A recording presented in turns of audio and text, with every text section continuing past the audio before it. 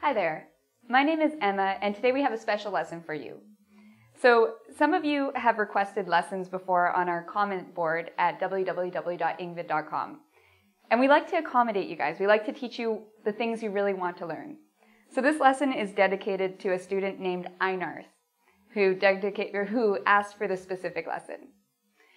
So this lesson is on the preposition of. Now I know a lot of you get confused with when to use of. Some sentences seem to have it, some words like a lot of, or is it just a lot? When do we use it? So this video is going to look at 3 different times we use of. So to begin with, I want to talk a little bit about possession. So we use of sometimes when we're talking about whose thing is it. So I'll explain this a little bit more clearly. So I have 2 sentences here. The leg of the chair is broken. The dog's leg is broken. In English, these are the 2 ways to show possession. By possession, I mean, whose leg is it? It's the chair's leg. Whose leg is it? It's the dog's leg. So the first way is by using of the. The second way is just using apostrophe s. So for a lot of students, this becomes difficult and confusing because they think, when do I use apostrophe s? When do I use of the? Well, it's quite simple actually. So I have down here, I have when we use of the and when we use apostrophe s. So we use of the when we're talking about things that are not alive, objects. So for example, a chair.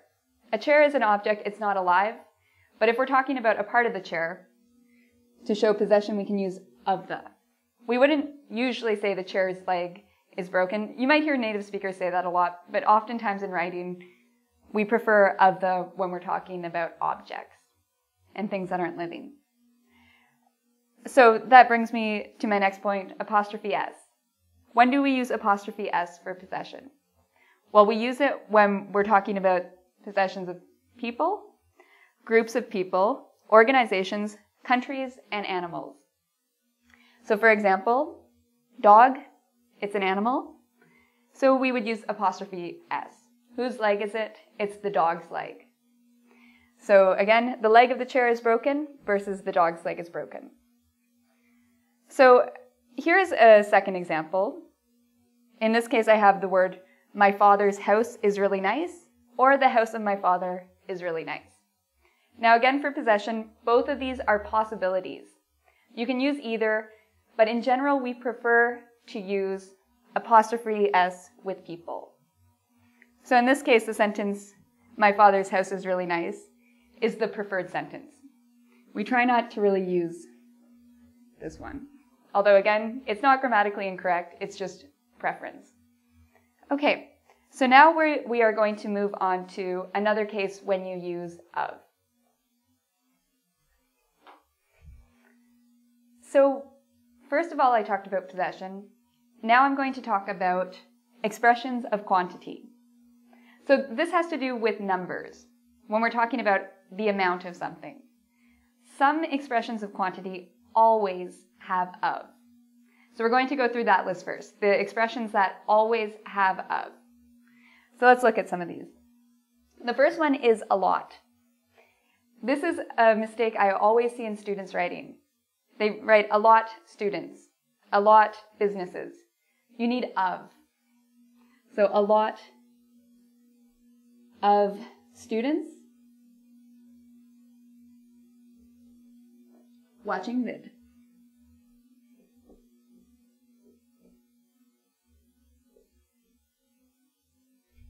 Period. Okay. A number. Just like a lot, it's an expression we need of. A number of people study English.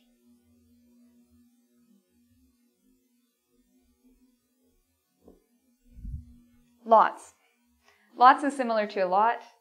It's just a little bit more informal. Lots of animals live in the zoo. A great deal. Another expression, we need of. A great deal of students hate exams. Now, in terms of the words majority or minority, we also need of. So we can say a majority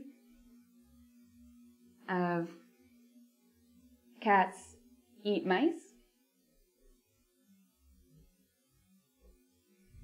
Or the opposite of that is a minority.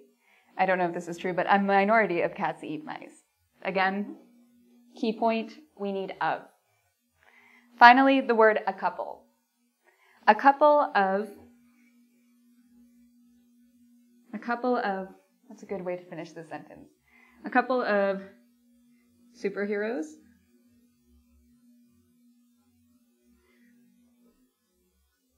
were seen at a mall.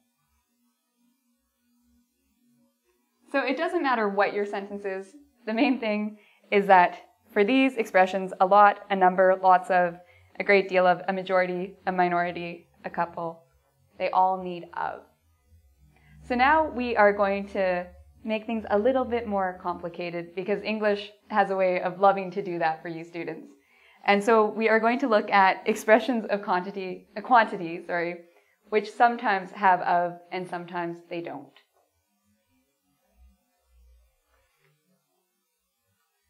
So here is a list of some expressions that sometimes use of and sometimes they don't. So we have all, most, almost all, many, much, a few, a little, 1, 2, 3, etc. Both, several, some, and any. Now, it would take too long to cover all of these, so I want you to think about what I'm going to say. It applies to all of them. So, when do we use of and when do we not use of? So I'm going to write a sentence.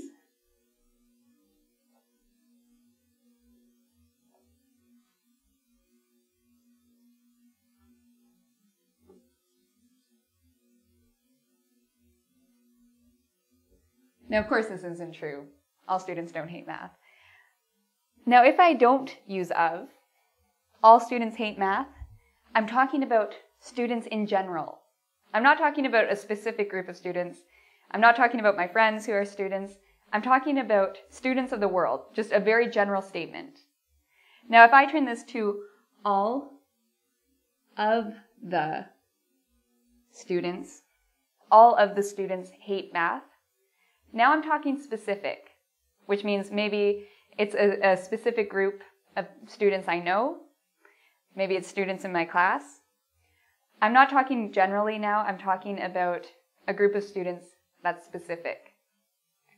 Similarly with most, if we say most restaurants,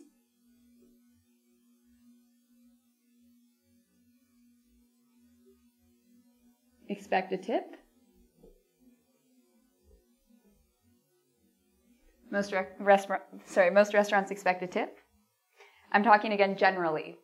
I'm not talking about restaurants I know. I'm not talking about specific restaurants. I'm just talking about all restaurants. Not all, but most restaurants within the world.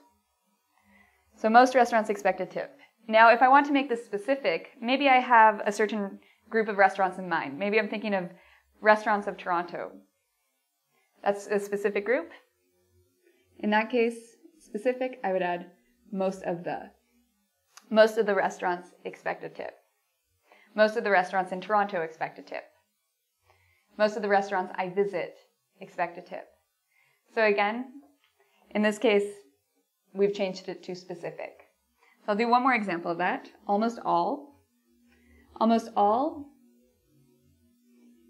Almost all.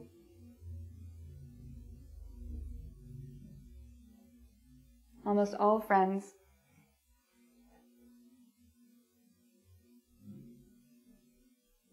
are kind. all friends are kind. So now I'm talking about almost all of the friends in the world. I'm not talking about my friends. I'm not talking about your friends. I'm not talking about a specific group of friends, general. And again, in order to make this specific, the time we use of is to make this specific. Almost all of my friends are kind. So now I'm talking about a specific group of people. So there you have it, the 3 different cases of when we use of. First of all, we talked about possession. Mainly with objects we use of. Secondly, we talked about expressions of quantity that always demand of. And finally, we've looked at some expressions where we sometimes use of depending on what our meaning is. So to do practice tests on this, I invite you to come visit our site at www.engvid.com. Thanks. Take care.